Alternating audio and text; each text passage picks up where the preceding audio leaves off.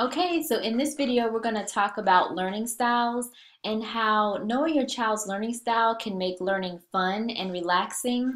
And if your child has a specific learning style, how they communicate and what toys and activities they prefer.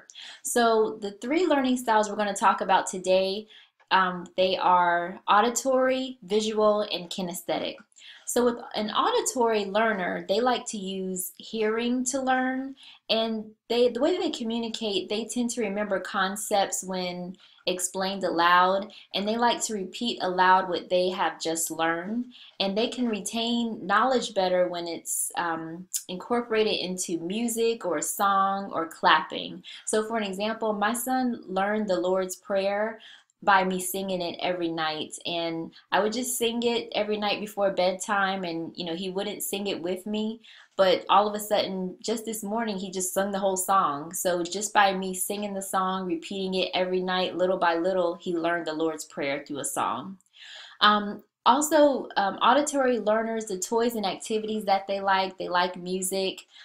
They can remember words if, like I said, if they're put into a song. They're good at following directions and they like being read to. They also like wordplay and language patterns. So wordplay would include anything with rhyming, and language pattern would be like if you have a sentence with the same letters. So like Paul pats the pink pig. They like activities like that. So the next one is visual learners, and they use sight to learn.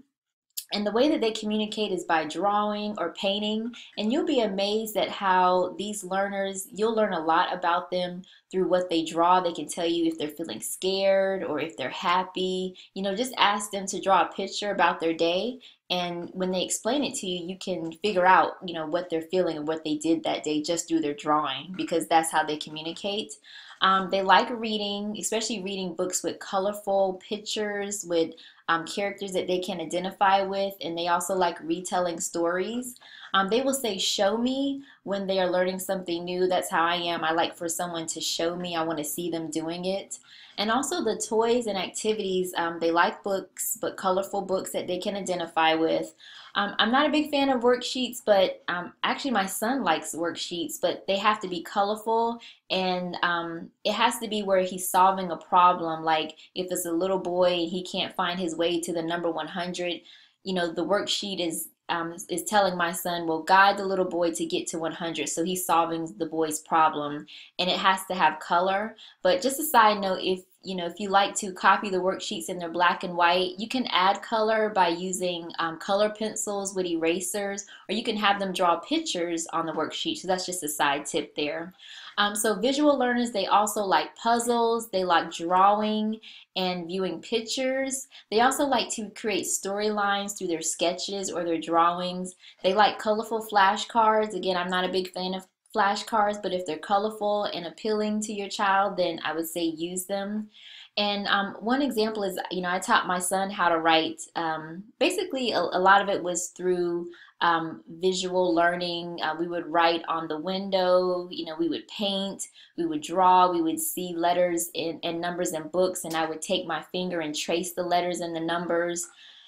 So that's one way that he learned how to write. So let's go to the kinesthetic learner, and they're more physical. They like to learn through touch and movement.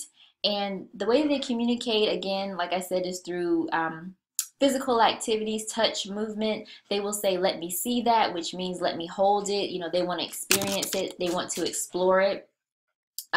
They like action words like run, jump, kick, play. And the toys and activities that they like building, like with Legos, magnetic tiles, model sets. They like to sort things, touch them, even interactive displays at museums. They really like the children's sections in museums are really good for these types of learners. They love to tear things apart in order to figure out how it works.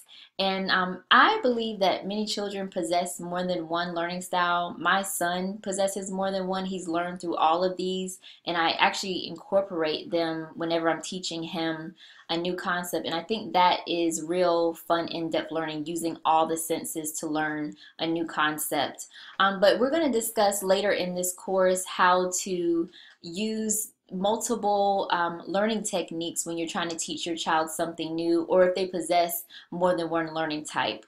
And also, I think it's just important to expose your child to more than one learning type because, if they go to school, a lot of times the teacher may lecture. Maybe they can, take in that information through auditory learning where the teacher is telling them something, but maybe they can interpret it on their paper by drawing out their notes or creating pictures with their notes. So that way, they can interpret the information how they want to receive it and how they learn it. So, and also, if you see a child that's struggling maybe with reading or being exposed to words, just hone in on their learning style and teach reading and exposure to words that way. So that's all for this video, and we will go to the next one.